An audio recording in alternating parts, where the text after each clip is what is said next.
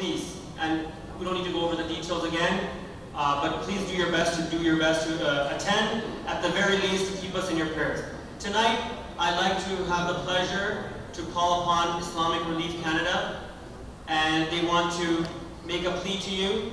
As you know, the situation in Burma and Syria is definitely top priority for all of us on our minds, and as much as we always want to do, and it's important that we do our collection here for our center, it's also to give a chance for many relief organizations, as we have Islamic Relief and others as well. So without further ado, I'd like to call Sohaib from Islamic Relief. Please give him a few minutes of your time. It won't take too long. Bismillahirrahmanirrahim. Wassalatu wassalamu ala ashraf al-anbiya'i wal mursaleen. Rasulullah sallallahu alayhi wa sallam said in a beautiful hadith that the example of this ummah is like one body. When one part hurts, the entire body responds with pain and fever. And the word that he uses is an amazing word, which is da'a, which is related to the word da'wah. Like Brother mentioned, Brother Asif, he talked about the invitation for iftar. Da'a is to invite. And exactly the word that's used is so precise in this, that as if when one part hurts, it invites other parts to become part of that pain. It invites other parts to become part of that pain. And right now the entire ummah is suffering. It's like every single part of this body is in pain. And it's looking at those parts that are living in peace and tranquility as we are over here in Canada, and it's saying, become part of our pain. Do something to help us out. And by the mercy of Allah subhanahu wa ta'ala, and organizations such as Islamic Relief and others are helping these people on ground. To make a difference in their lives. And don't underestimate the presence of such organizations. There was a staff member of Islamic Relief who was in Gaza during one of the worst situations over there. And one Palestinian, he told them, and he said, you know, when you Muslims in the West stand up for us, take our name, it gives us hope. Sheikh, that's what he said. He said, it gives us hope.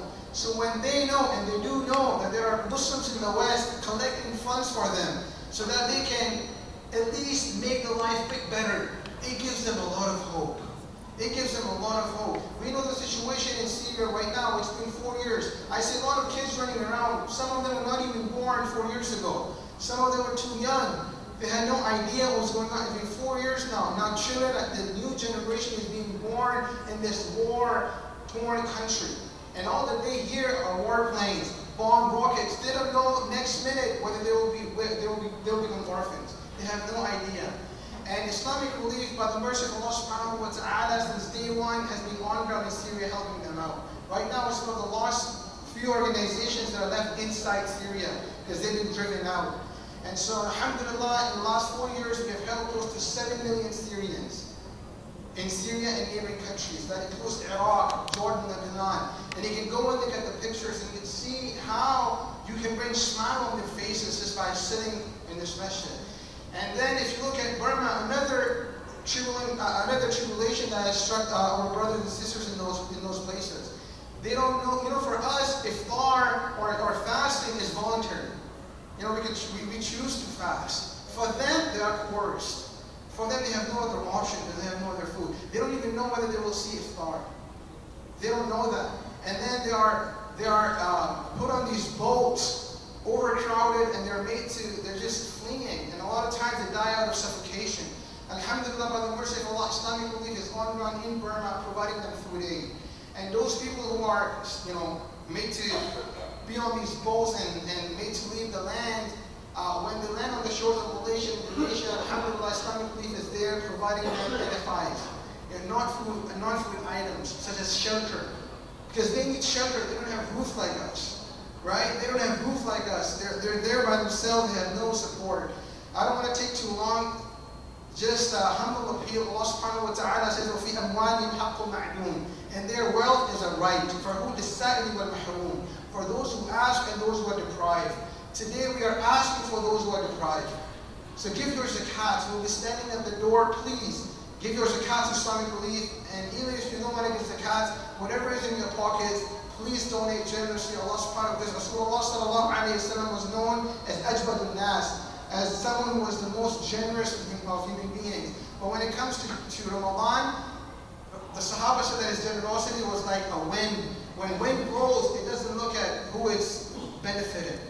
It benefits everything. It benefits human beings, it benefits living beings, and it benefits non-living creatures also.